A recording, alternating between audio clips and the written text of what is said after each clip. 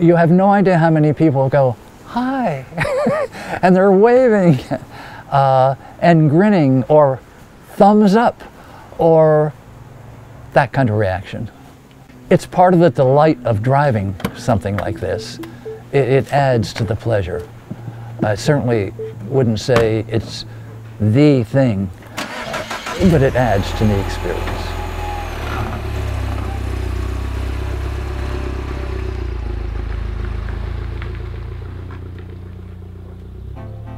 My name is Jack Charney.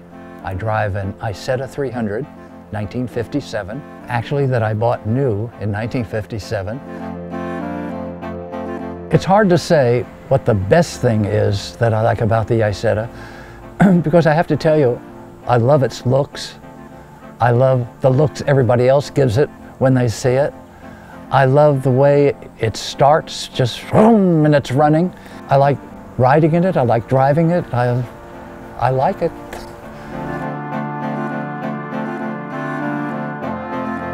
Oh, I'm a knitter, of course. And I said to myself, you know, I've knitted one of these one way or another for every one of my motorcycles. And I think the Isetta demands a sweater. So I got to thinking about it, how to do it. Well, what I decided to do was an interior, the exterior, and the backside. And I've had more fun wearing it. It's fun. People say, where the hell did you get that? Or, who made that for you? And I have to say, I did.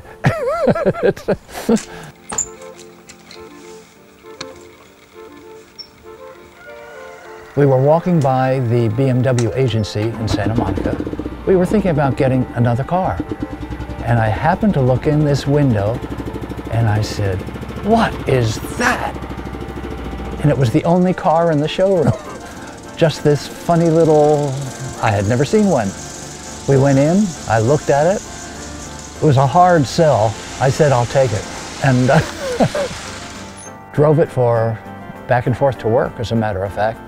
We were living here in the mountains in Topanga, and I drove it into Brentwood every single day. It was a wonderful driving experience.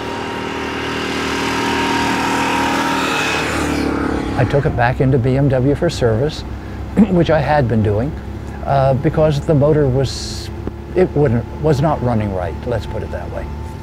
And when I went in and I said, I think it needs a tune-up. And the man looked at me and said, we don't work on those anymore. What do you mean you don't work on them? It's a BMW. I'm looking at the front door, the emblem. Sorry, we're not importing them and we're not servicing them. I didn't know where to go, what to do, but we had a friend, a woman who every time she came over said, Jack, if you ever decide to sell that car, let me know. I'd like to own it. So I called her and I said, Janie, you have to understand, it's not running right. I don't know where you're going to take it, but fine with her. For $350, gone. About a month went by and she was on the phone. And I said, how's my old car? And her answer was, oh, that goddamn thing.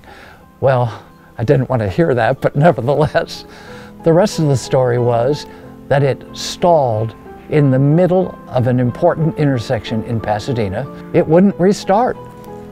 So she just opened up the door and left it right there in the middle of the intersection. She walked home, her phone rang, and some unknown person, some guy, said, hey lady, I pushed your car over to the side of the street, but I'd like to buy it. She said, okay. Gave him the address. He came over and she handed him the keys, free. That was the end of my car.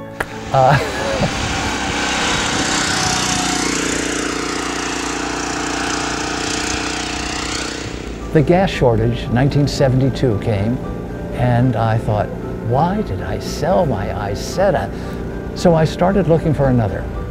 And I found one ad in the Sunday Times. I rode down to Long Beach, where the guy lived, And, oh, the car that was a bad thing. He asked me where I lived, and I told him, Topanga. You must know Marilyn, he said. Well, I have no idea who Marilyn is. What's her last name? I don't know. What's her phone number? I don't know. What's her address? I don't know. But she was the one who had the Isetta and Messerschmitts and Henkel Club of the World. Can you imagine that? And she lives in Topanga? Couldn't believe this. Anyway, he said, wait a minute. I think I have her information here in the desk. I got home and I called her immediately, and she said, come right over. I went over in the morning and saw this bunch of Isettas and Messerschmitts, and it was mind-blowing.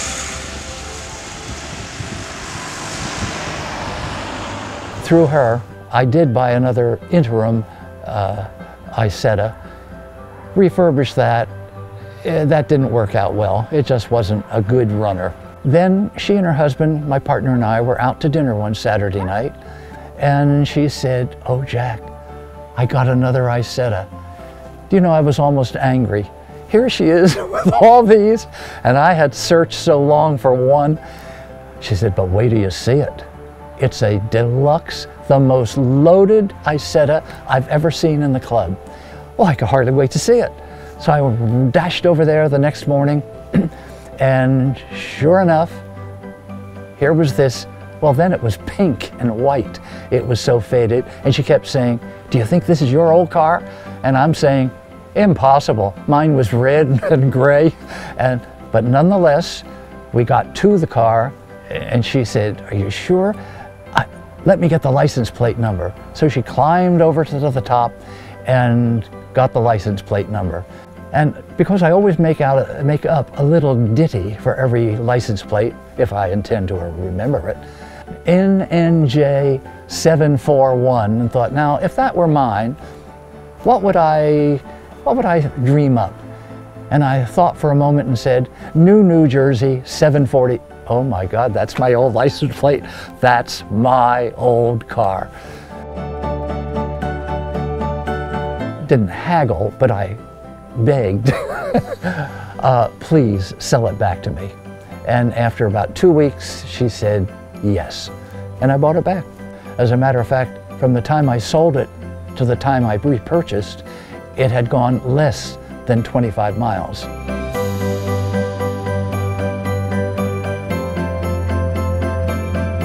The best thought is the fact that I decided to get one again, joined the club, and found my old car. I think that's just so unbelievable.